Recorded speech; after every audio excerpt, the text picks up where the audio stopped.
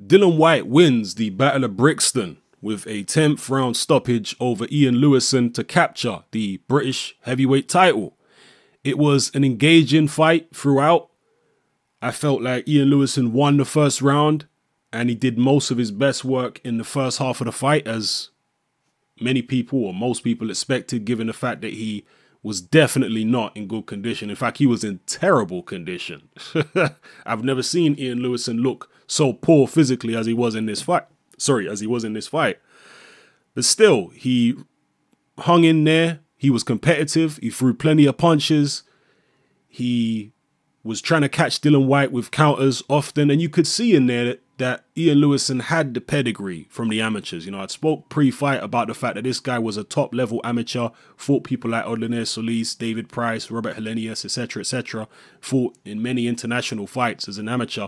You could see that he had that type of schooling, but because of his appalling physical condition, he wasn't able to make that count the way you would have liked to, you know, have seen him. So that was unfortunate, but while he was in there, he gave a good account of himself for a guy who was so badly out of condition. Some people before the fight, especially people who weren't really familiar with Lewison, were saying that this is actually a step down for Dillian Whyte from Dave Allen. Well, I think we can all agree now that it certainly wasn't a step down. He ended up being pulled out by his corner at the end of the 10th, but he was certainly a lot more competitive than Dave Allen was. He threw a lot more punches than Dave Allen. He landed a lot more punches than Dave Allen, and he showed a lot more boxing acumen in there than Dave Allen did.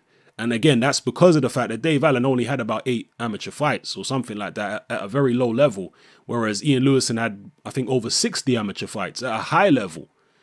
So when you have that type of know-how, you can get in there with a Dillian Whyte and get certain things done. But ultimately, Dillian Whyte, I feel like he placed his punches well and he boxed very sensibly. He didn't get involved too often. Occasionally he did kind of scrap it out with Lewison a bit, but he never really got caught with full power from Lewison. So Whyte showed decent defense in there.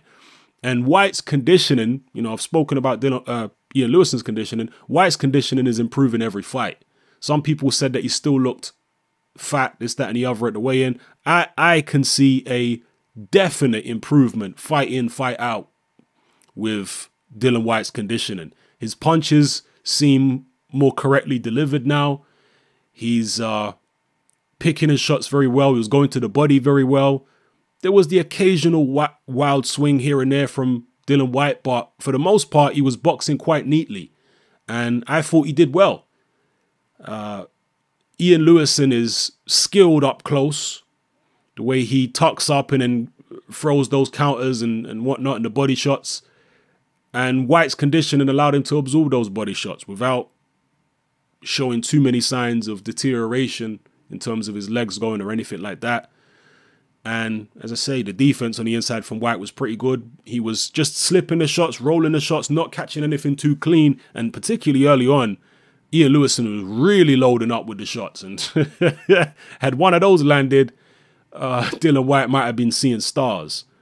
And I kind of, after watching this fight, I kind of do wish it was in London, because there really was some very, very fierce exchanges between the pair of them.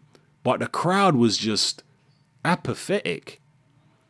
You know, the atmosphere would have been so much better if the fight was in London. And I think people would have appreciated the fight more. The crowd would have appreciated it more if it was in London. But having said that, I think the crowd weren't booing or anything until the end. The crowd did actually boo the stoppage. They were kind of interested to see how the fight would end. I think they wanted to see Dillian Whyte maybe get a clean KO of Lewison. And they felt like they were kind of deprived of that. Lewison showed a lot of heart. He was bitterly disappointed when his corner pulled him out in the end, but he did have a badly busted nose. His eye was bust. And it was only a matter of time, really. I mean, you never know. It's heavyweight boxing and Lewison was still swinging big, but Whyte's attacks seemed measured. There was nothing too reckless there from Dillian Whyte. And that's what I was concerned about for Whyte before the fight, is if he got reckless or overconfident against Lewison, he could get clipped and get knocked out. But you could see that Whyte respected Lewison's power.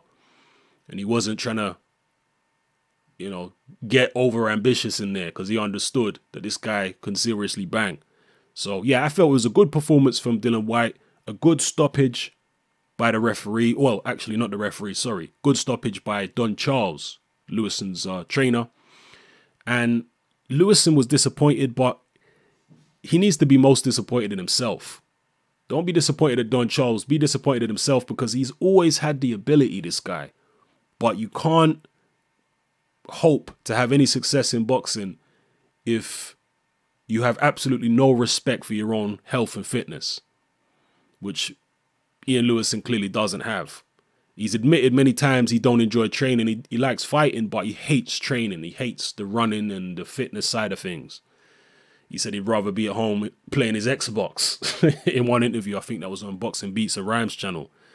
If you've got that kind of attitude towards training, you're never going to get the best out of yourself in terms of maximizing your potential and talent. So, sad story, but maybe, just maybe, this is a long shot. Maybe this could motivate Ian Lewison to get in better condition because he saw what he can do in there, even being well overweight. If he was actually in shape, the fight would have been a lot more interesting than that. So, anyway, it was a decent battle, but Dillian Whyte, I think, was in control most of the way, and he moves onwards and upwards. I think he looked better, technically as well, than he did in the Dave Allen fight, not just in terms of fitness. So drop your comments in the comment section below. Let me know what you feel about this fight or what you felt about it. Where do you see both fighters going from here? Did you get the fight that you expected? Personally, I did. I thought it might be a bit more heated than it was, particularly from Dillian Whyte's side. But I got the kind of fight that I expected. You know, I expected a lot of lever to be thrown, and there was a lot of punches thrown by both men, a lot of big shots. But ultimately, Dillian Whyte's fitness and the fact that he's been active and that he's been having long training camps and what have you, and getting the top quality sparring, that is what told at the end of the day. Ian Lewison was really kind of boxing off memory, boxing off, you know, 15 years ago when he was a top level amateur. He was trying to bring back that type of form just from memory. You know, he hasn't been performing at that type of level anytime recently. So anyway, let me not waffle on too long here. Let me know how you felt about the fight, and do you think Ian Lewison has a future if he can get himself into condition? And who do you think would be a good next opponent for Dillian Whyte? You know, I have to address this. A couple of people are now questioning Dillian Whyte's punching power because he hasn't knocked out his last two opponents. His last two opponents being Ian Lewison and Dave Allen. Neither one of those guys has ever been knocked out. I don't know how you can question a guy's punching power when he doesn't knock out two guys who have never been knocked out. Explain that to me. Yeah. Mike Tyson, when he was on the way up, before he won the heavyweight title, he went 10 rounds back to back with James Tillis and Mitch Green. And James Tillis had been knocked out several times before he fought Tyson. Well, Tyson couldn't knock him out. When he fought Mitch Green, Mitch Green was a tough guy, like a Dave Allen or an Ian Lewison who's never been knocked out, never been dropped. And again, Tyson went the distance with Mitch Green. Couldn't knock him out, couldn't drop him. Yeah, just because you fail to knock out people who don't get knocked out, you don't mean you can't punch. These are heavyweights at the end of the day. Yeah. So anyway, let me not go on too long. I'm going to leave it there. It's your boy Hatman, I'm out. Oh, by the way, before I do go, Dillian Whyte's next fight is going to be Derek Chisora, it seems, if Chisora is willing to take that fight.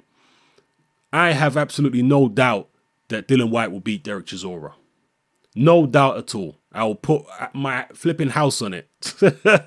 There's no way that Derek Chisora is beating Dillian Whyte. I'm telling you now, people. That fight right there, Ian Lewison had more. Ian Lewison had more success than Derek Chisora is going to have in terms of landing shots. I'm telling you, Chisora is going to be in better shape than Ian Lewison. No question about that. But Chisora don't have them type of moves that Lewison has.